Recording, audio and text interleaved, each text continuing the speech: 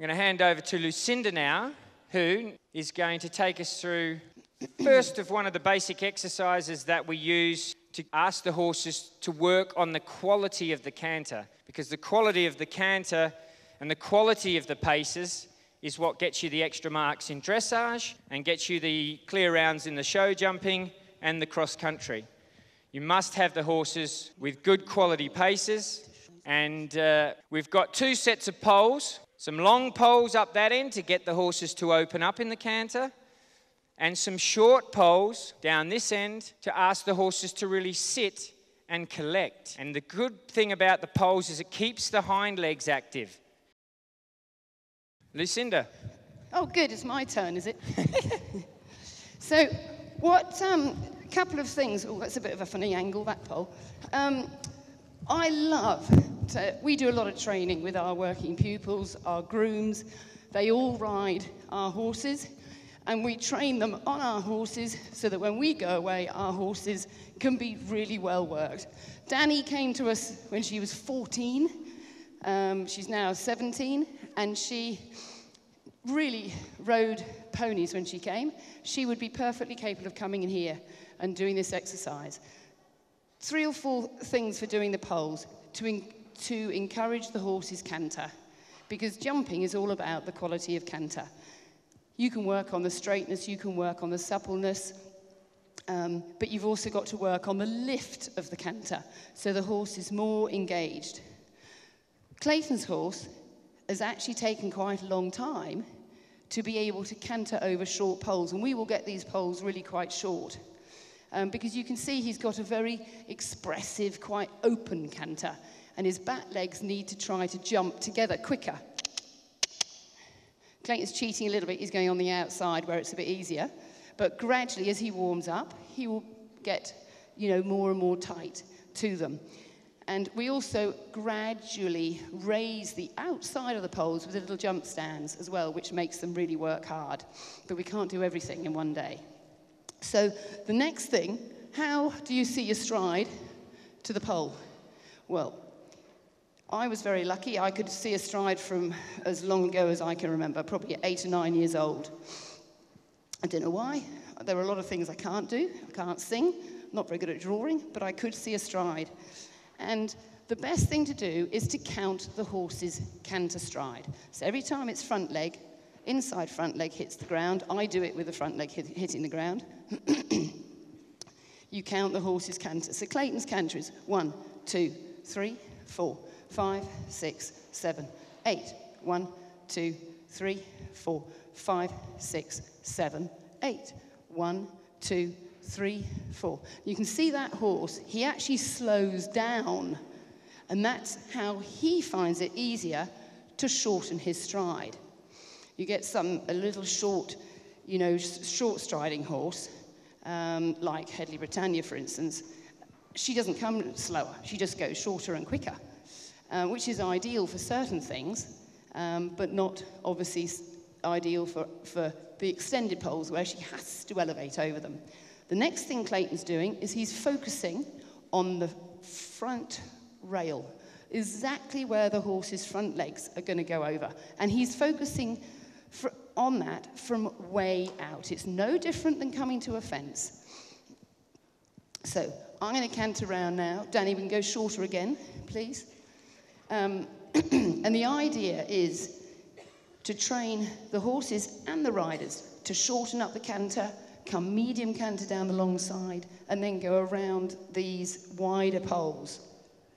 And you gradually get them bigger and bigger and bigger, and shorter and shorter and shorter.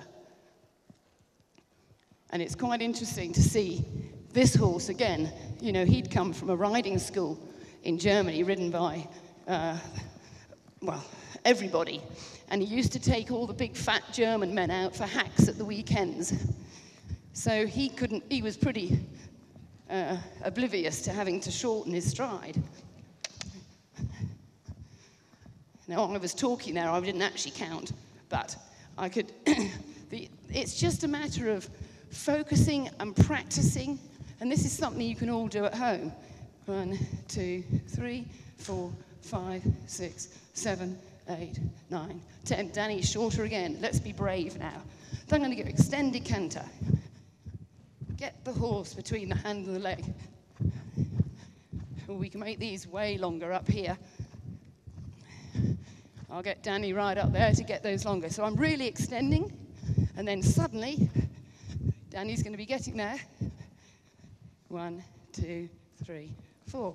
1, 2, 3, 4, 5, 6. We can go shorter again while you're here.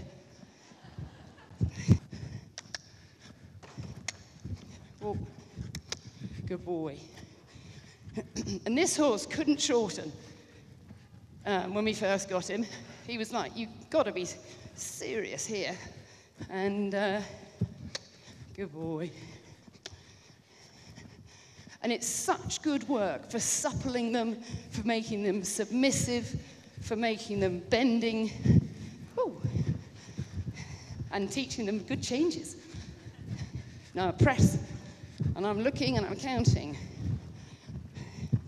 Oh, I think that was late, wasn't it? Should we go one more short and just see if we can do it? Oh. So all the way down here, I'm looking at that red pole. 1, 2, 3, 4, 5, 6, 7, 8, 9. And you see how the rhythm is just builds up?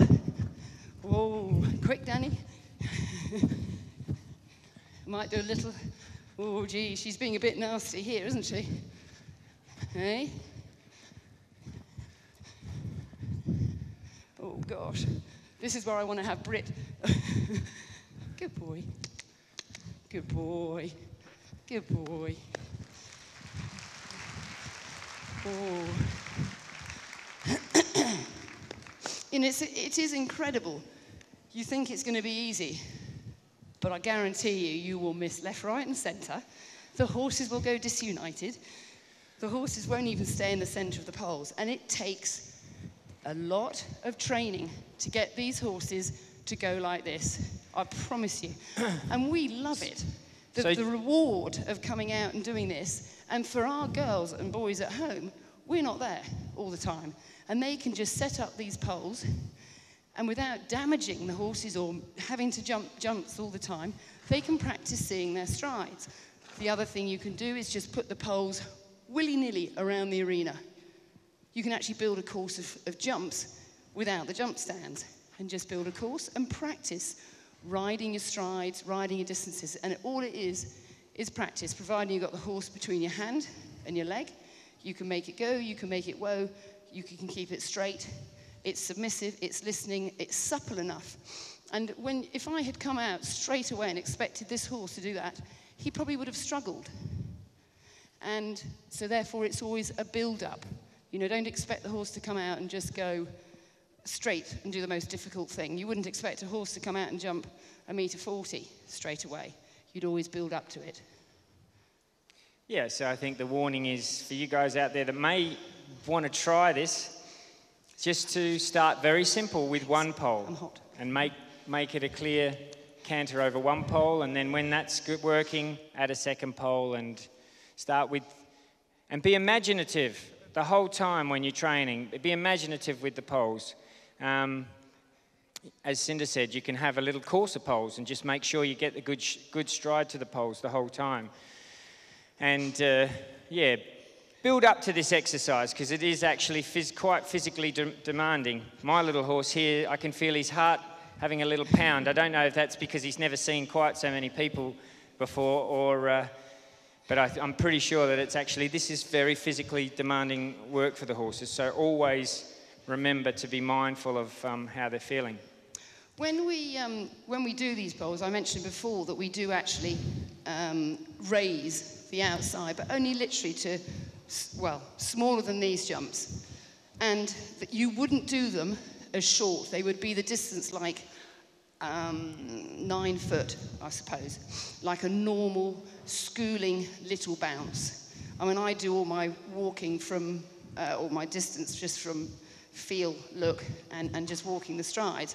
But if you see these could be worked up to about 4 of your strides. Not 4 meters, but just 4 good, bold walking strides. And these are nearly on 1.5. You can imagine the difference for the horse having to extend its stride and shorten it. Obviously, depending on the horse, a horse like this, these two need to do more of that than more of that. They find that easy. But something that's short striding, and I have to use Brit as an example, I have to really build her up for this. That's so simple for her. But I have to motor around here. And the thing is, we do this in dressage saddles as well. It doesn't have to be only for jumping. I mean, how boring is it doing dressage through the winter every day on a horse that actually isn't that scintillating to ride? Our event horses are event horses because they're not good enough for dressage. And they're event horses because they're not good enough as show jumpers. So we have to make our horses as strong physically and mentally in 3 different phases. And the winter time is time for practice and doing the things, not killing them by jumping them too much. But you as riders and trainers, work clever. Be smart. Be clever how you train your riders and train your horses. Be inventive. There's all sorts of things. Luckily, we're only here for 2 days, otherwise you'll get a whole fill of it.